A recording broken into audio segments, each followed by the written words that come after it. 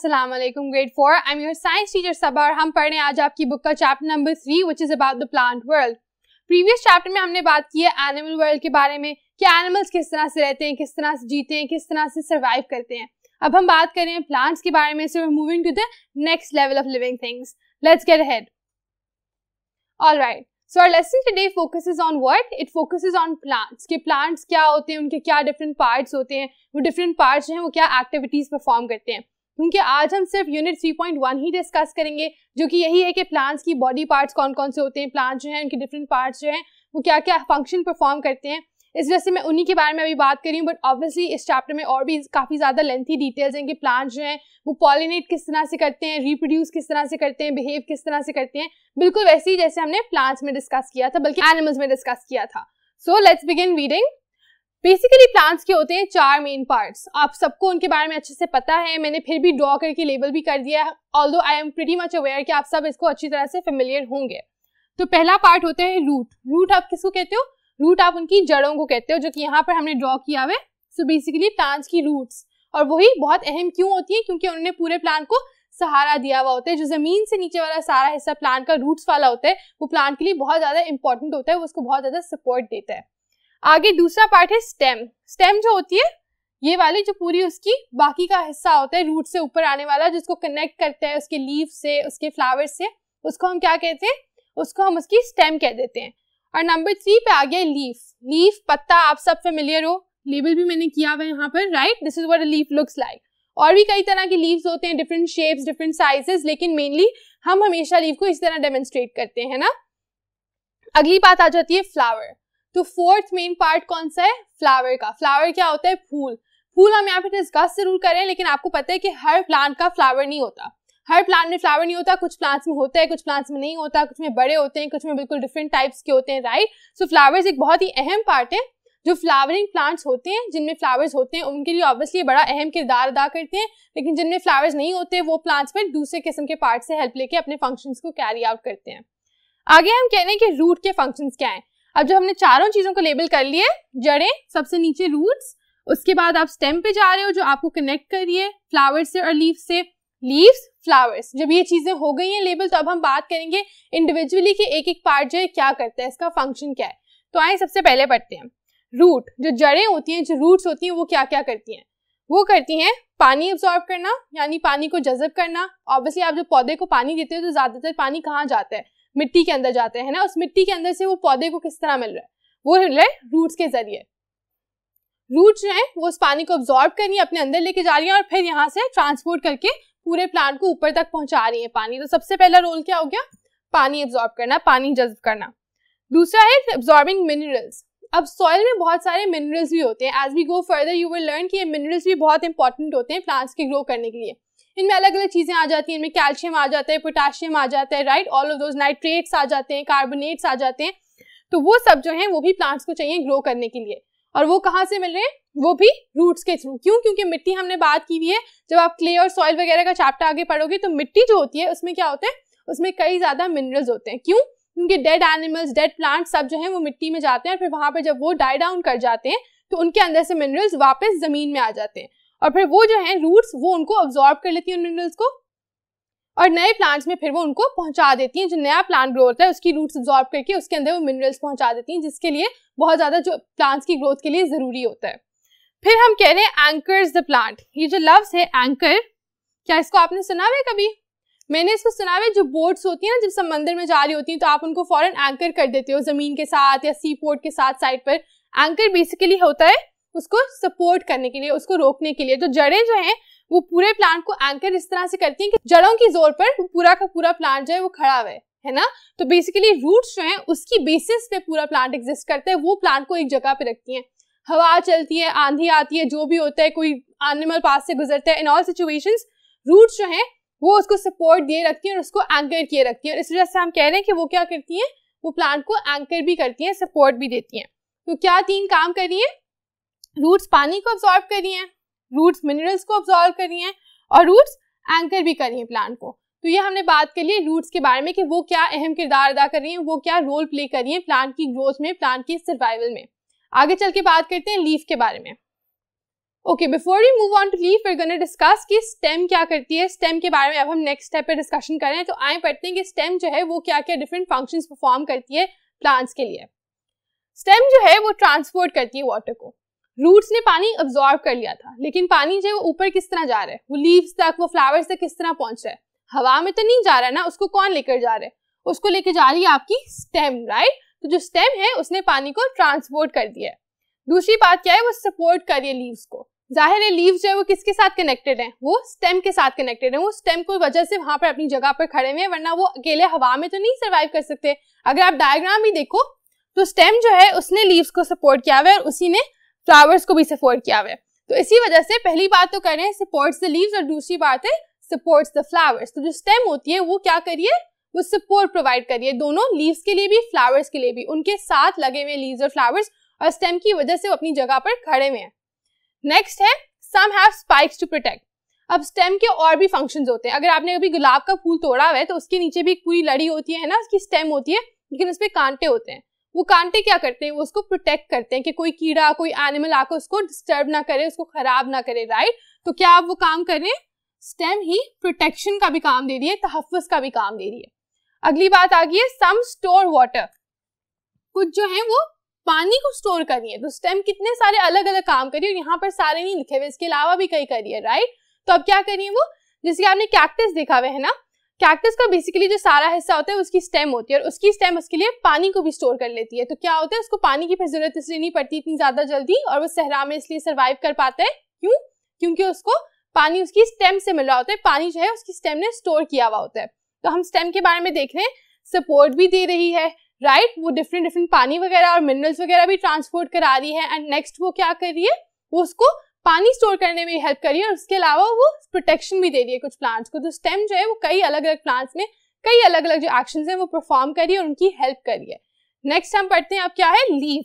तो leaf LEAF, leaf जो होता है वो सिंगुलर होता है और फिर ये जो वर्ड लिखा हुआ है ये प्लूरल्स के लिए यूज होता है, एक से ज्यादा के लिए, ठीक है, ये आपने याद रखना है। उसके बाद हम कह रहे हैं कि लीव्स जो हैं वो क्या क्या करते हैं प्लांट के लिए। सबसे पहले important function to produce food, उनका एक बहुत ही अहम रोल है और वो क्या है, वो है खाना प्रोड्यूस करना। प्लांट का खाना किस जगह पे बन रहा है, प्लांट का खाना बन रहा है उनके पत्तों में, उनके लीव्स में। सिस्टम ऑफ फोटोसिंथेसिस, जो फोटोसिंथेसिस होता है, if you heard the name, we talked about it, photosynthesis वही प्रोसेस होता है जिससे प्लांट्स अपना खाना बनाते हैं और वो कहाँ पर होते हैं, वो होता है लीव्स में।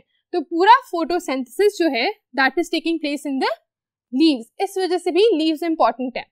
कंटेन क्लोरोफिल, अब लीव्स में एक चीज होती है, पिगमेंट होता है जिसको हम क्या कहते हैं, क्लोरोफिल कहते हैं। आपने सुना है इसका नाम पहले, आई एम श्योर आपने सुना होगा, नहीं भी सुना होगा तो अभी मैं एक्सप्लेन कर देती हूँ कि क्लोरोफिल क्या होता है। बेसिकली क्लोरोफिल होता है एक ग्रीन पिगमेंट, वो अलग अलग प्लांट्स में प्रेजेंट होता है और उससे क्या होता है, बेसिकली जो ग्रीन कलर की चीज होती है, लीव्स का कलर जो ग्रीन होता है वो इसी की वजह से होता है। क्लोरोफिल क्या करती है, वो सूरज की एनर्जी को अब्सॉर्ब करती है अपने अंदर। जब वो सूरज की एनर्जी को ले लेती है तो उसके बाद खाना प्लांट्स का बनना शुरू होता है और वो बेसिकली जो अब्सॉर्ब करना है एनर्जी को, उसी की वजह से प्लांट्स जो हैं वो प्रोड्यूसर हैं, उसी की वजह से प्लांट्स जो हैं उनमें एनर्जी आती है, ठीक है। तो उसने क्या किया, क्लोरोफिल ने जो पत्तों में मौजूद होते हैं, स्पेशली ग्रीन लीव्स में, क्योंकि वो ग्रीन कलर का होता है, इसी वजह से ज्यादातर पत्ते जो होते हैं वो भी ग्रीन होते हैं, ठीक है। तो उसने सोलर एनर्जी को लिया और फिर क्या किया, उस सोलर एनर्जी के साथ जब पानी मिला जो ऑब्वियसली स्टेम लेकर आई थी, और कार्बन डाइऑक्साइड मिली जो हवा में है, हमारी आबो हवा में कार्बन डाइऑक्साइड होती है क्योंकि हम एनिमल्स जो हैं उसको ब्रीथ करके बाहर भेजते हैं, राइट। तो पानी, कार्बन डाइऑक्साइड और एनर्जी मिली और उन्होंने मिलकर क्या बनाया, उनने मिलकर बनाया प्लांट्स का खाना, राइट। उनमें स्टार्च, शुगर या फिर ग्लूकोज भी, आप आगे जाके इसको फर्दर डिटेल में पढ़ोगे, तो बेसिकली प्लांट्स का फूड फिर उन्होंने बनाया, food is produced. So in this manner what are we learning, we are learning कि लीव्स क्या इंपॉर्टेंट रोल प्ले करें, लीव्स ये इंपॉर्टेंट रोल प्ले करें कि वो जो है खाना बनाने का सेंटर है, वहां पर फोटोसिंथेसिस हो रहा है, वहां पर क्लोरोफिल है, वहां पे सन की एनर्जी अब्सॉर्ब हो रही है, वहां पे सन की जो पूरी एनर्जी है वो रिएक्ट कर रही है पानी और कार्बन डाइऑक्साइड के साथ, और इस वजह से वहां पर खाना बन रहा है, राइट। सो लीव्स का ये इंपॉर्टेंट जो कैरेक्टरिस्टिक है, उसी की वजह से ऑब्वियसली प्लांट सर्वाइव कर पाते हैं, क्योंकि रूट से चलो उनको पानी और मिनरल्स तो मिल गए, स्टेम से वो पानी और मिनरल्स ऊपर भी आ गए, लेकिन फिर उनको खाना कहाँ से मिल रहा है, वो मिल रहा है लीव्स से। लास्टली हम बात करें फ्लावर्स की, तो फ्लावर्स का बेसिकली यहाँ पर एक ही मेन फंक्शन आपकी बुक में डिस्कस्ड है, वो क्या है, वो है सीड्स प्रोड्यूस करना। वो बीज बनाते हैं और फिर उससे नए प्लांट्स उगते हैं ना, तो producing seeds is the main characteristic of flowers. ये अलग तरीके से वो करते हैं, वो कभी इंसेक्ट्स को अट्रैक्ट करते हैं, कभी कोई एक्शन करते हैं, right? So in that manner flowers work in different ways. लेकिन ये भी है कि हर प्लांट के फ्लावर्स नहीं होते हैं, हमने शुरू में ही बात की थी, है ना? तो जो फ्लावरिंग प्लांट्स हैं उनके बीज जो हैं वो फ्लावर्स बनाते हैं और ये इनका एक अहम रोल होता है।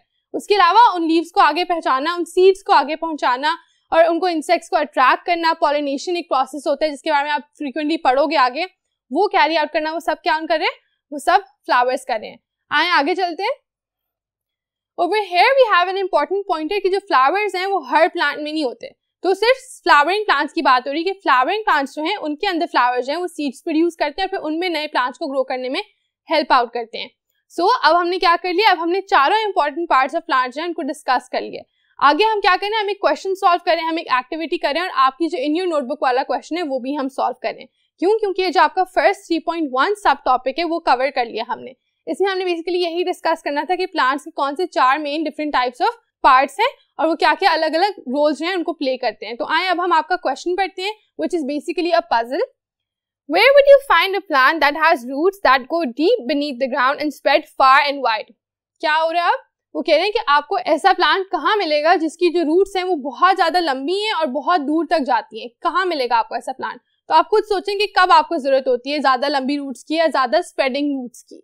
इफ यू इमेजिन, तो जिस जगह पे बहुत ज्यादा पानी है वहां पे आपको बहुत लंबी, बहुत इलॉन्गेटेड रूट्स की जरूरत नहीं है। आपको कहाँ पर जरूरत है इलॉन्गेटेड रूट्स की? जो स्प्रेड आउट करती है जहां पानी नहीं है, जहां पानी की कमी है, ताकि वो दूर से भी पानी को ले आए। अगर डीपली भी उनको पानी निकालना पड़े तो वो उसको भी निकाल लें। और यहाँ पे आंसर भी यही लिखा हुआ है, इन अ ड्राई एरिया। तो इन a dry area the long roots are needed to find underground water. तो लंबी रूट्स का वजह ही है कि वो पानी जो है उसको गहराइयों से निकाल के अंडरग्राउंड यानी जमीन के नीचे से, तह से निकाल कर बाहर लाकर प्लांट को प्रोवाइड कर सकें। तो इस वजह से सिर्फ जो ड्राई एरियाज होते हैं, जैसे डेजर्ट हो गया, जैसे आपके एरिड क्लाइमेट वाली जगह होंगी, वहां पर रूट्स जो हैं वो काफी लंबी होती हैं। What do we have next? Next we have a simple activity. I would suggest कि आप ये जरूर करें क्योंकि बड़ी इंटरेस्टिंग है। इससे आपके जो थिंकिंग स्किल्स हैं वो इनहांस होंगे, आप ज्यादा सोचोगे इन चीजों के बारे में। और हमेशा एक्टिविटीज इसलिए करनी चाहिए क्योंकि फिर जो आप पढ़ते हो आप एक्चुअली उसको एक्सपीरियंस भी करते हो, आप देखते हो कि असल में क्या हो रहा है और उससे आपके दिमाग में वो चीज ज्यादा अच्छे से बैठ जाती है। तो देखिए, go outside and collect different plants. बाहर जाएं, अलग अलग कुछ प्लांट्स को इकट्ठा करें। आइडेंटिफाई देयर मेन पार्ट्स, उनके मेन पार्ट्स को पहचानें, आइडेंटिफाई करें। तो कौन कौन से होंगे मेन पार्ट्स? आपका लीफ होगा, आपकी रूट होगी, आपकी स्टेम होगा और आपका फ्लावर होगा, और कुछ में शायद फ्लावर ना हो, ठीक है। And observe how they differ from one another. अब आपने काम क्या करना है? आपने देखना है कि फर्क क्या क्या है। जो डिफरेंट प्लांट्स आपने कलेक्ट किए हैं उनमें आप देखो कि लीव्स डिफरेंट होंगे। किसी का लीफ बहुत बड़ा होगा, किसी का लीफ बहुत छोटा होगा, किसी का लीफ बहुत लंबा होगा, किसी का लीफ बहुत ब्रॉड होगा। ये सारे डिफरेंसेस हैं। आप उन सबको देखो और फिर सोचो, think about why they are different. क्यों, क्या वजह है? तो इसकी वजह ये हो सकती है कि उनकी अलग अलग नीड्स हैं। कुछ को बहुत बड़े लीव्स चाहिए क्योंकि उनको बहुत ज्यादा खाना चाहिए, या वो बहुत ज्यादा इस तरह के एरिया में रहते हैं जहाँ उनको सूरज की एनर्जी एब्जॉर्ब करनी होती है। कुछ के बिल्कुल छोटे हैं क्योंकि शायद इस तरह से वो सूरज की एनर्जी एब्जॉर्ब करना नहीं चाहते, और whatever reason, right. So you can think on this, you can think of different ways कि क्यों ये डिफरेंट है, इनकी रूट्स क्यों डिफरेंट हैं। जैसे कि ज्यादा लंबी रूट्स हैं तो शायद इसलिए क्योंकि वो ड्राई जगह पे है, थोड़ी सी रूट्स हैं, छोटी रूट्स हैं, जिसका क्या मतलब है कि वो एक कंफर्टेबल वाटरी एरिया में जो ज्यादा ड्राई नहीं है, right. So in this manner you can differentiate and you can think कि क्यों ये डिफरेंट डिफरेंट पार्ट्स हैं, इनमें क्या डिफरेंसेस हैं, उनकी वजह क्या है। So that's it for this part as well. Next we have a question. आए आगे चलते हैं। Okay, so what do we have here? अब हमारे पास है एक क्वेश्चन जो आपकी इन योर नोटबुक में आपने सॉल्व करना है। उसका मैं आंसर यहाँ पे इसलिए नहीं लिख रही क्योंकि ये बेसिकली आपकी अपनी पर्सनल टेस्टिंग के लिए कि आपको कितना समझ आए। तो आए क्वेश्चन पढ़ते हैं। What part does the leaf play in the growth of a plant? I'm also not writing this क्योंकि अभी अभी हमने इसके बारे में बात की है। लीफ क्या करता है growth of a plant, plant के बड़े होने में लीफ का क्या हाथ है। तो सोचें इसके बारे में, आपको क्या लगता है? I hope you thought about it. बहुत ही सिंपल आंसर है, लीफ का ये हाथ है कि लीफ ही तो उसका सारा खाना प्रोड्यूस कर रहा है। लीफ ही तो वो जगह है जहाँ पे फोटोसिंथेसिस हो रही है। लीफ ही तो वो जगह है जहाँ पे क्लोरोफिल है जो सूरज की एनर्जी अब्सॉर्ब कर रहा है, right. So leaf is basically playing the role जहाँ पर उनका पूरा खाना मैन्युफैक्चर होता है, जहाँ पर उनका पूरा खाना बनता है। और इस वजह से जहाँ खाना बन रहा है, खाना मिल रहा है तो प्लांट ग्रो कर रहा है ना, खाना मिल रहा है तो प्लांट जो है वो सर्वाइव कर रहा है। अगर खाना ही नहीं मिलेगा तो प्लांट तो डाई डाउन कर जाएगा। इस वजह से लीव्स जो है वो ये बहुत अहम किरदार जो है इसको अदा कर रहे हैं और जो प्लांट है उसको खाना प्रोवाइड करें, जिसकी वजह से प्लांट जो है वो ग्रो कर पा रहा है। So you can write this in your own words and explain this answer. अब हम मिलेंगे नेक्स्ट लेसन में, इसको फर्दर डिस्कस करेंगे, इस चैप्टर के नेक्स्ट सब टॉपिक के बारे में बात करेंगे। Until then, take care of yourselves and do keep revising this unit. Allah Hafiz.